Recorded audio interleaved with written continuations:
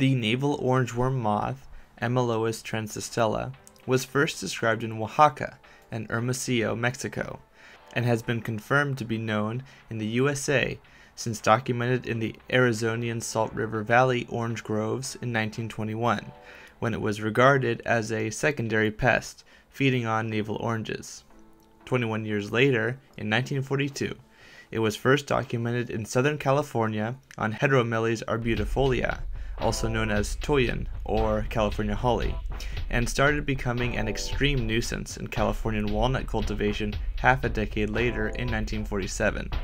32 years after, in 1979, it was estimated that the navel orangeworm moth cost about $30 million in agricultural damages of thinly shelled almond cultivars, or what would now be about $102,800,000 in 2017. The navel orangeworm moth is a member of the family Pyralidae, known as snout moths, many of which are agricultural pests. Amyelois transitella has an incredibly wide host range, particularly of crops like walnuts, pistachios, and almonds, but also various citrus and even pomegranate. It has an extremely high resistance to mycotoxins such as aflatoxin B1 and ochratoxin A, produced by Aspergillus and other pathogenic fungi, and even grows better on plant tissue contaminated with such fungi. Due to the way the larvae feed on fruit through grazing, large wound surface areas occur, which increase infection by opportunistic fungi greatly. In this way, Aspergillus and the navel orangeworm moth may be considered to have a mutualistic relationship. Similarly, damage from the codling moth, Cydia pulmonella, can also exacerbate navel orangeworm moth infestations by providing easier access to the insides of fruit as younger larvae. White, shiny eggs are laid in small groups. During incubation, eggs become pink and then reddish-orange. Total egg production per female ranges from 3 to 244, with an average of approximately 85.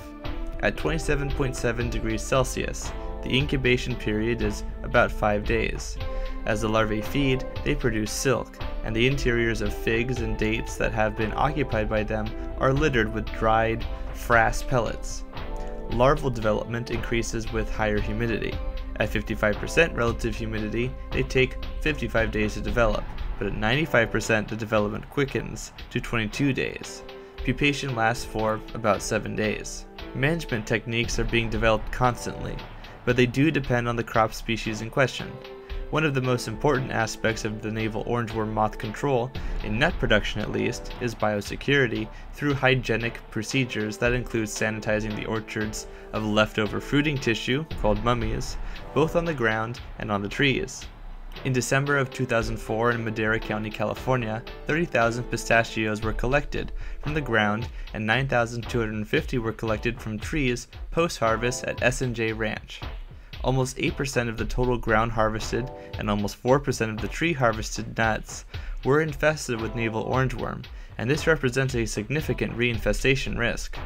It has also become clear that in addition to being resistant to a couple mycotoxins, several navel orangeworm moth populations have also been observed to be resistant to some of the most common pyrethroids utilized against them in similar moths, such as bifenthrin.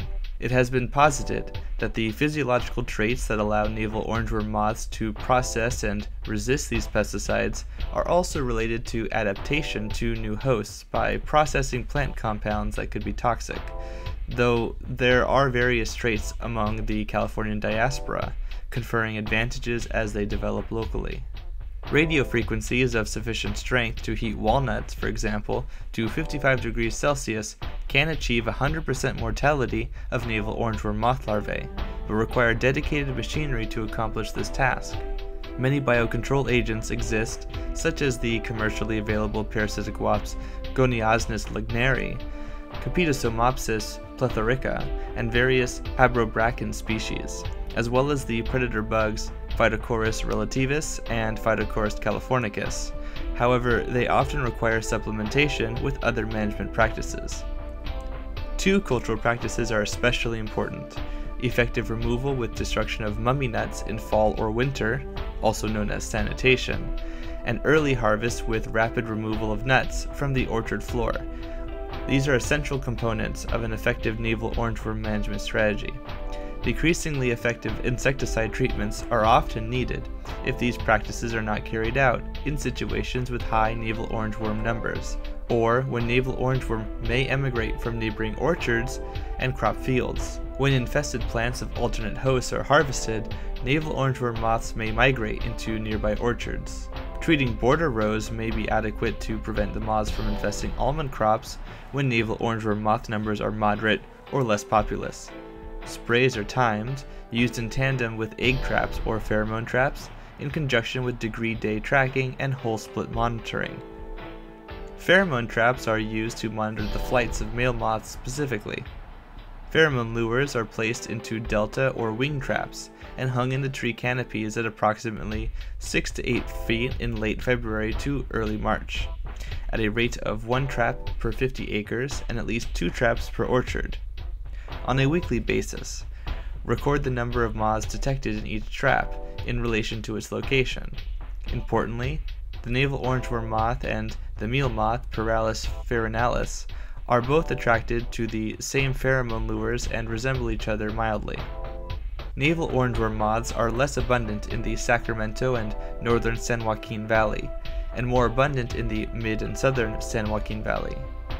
Environmental conditions, proximity to sources of infestation, and effectiveness of sanitation practices impact the potential for damage regardless of growing region.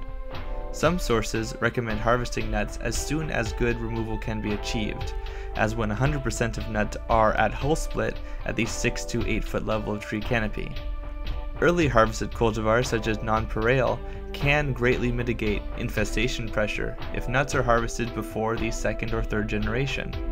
Softly shelled almond cultivars such as Moyar de Tarragona, Neplis, Fetus, Nonpareil, Carmel, and Sonora are much more susceptible to navel orangeworm larval damage.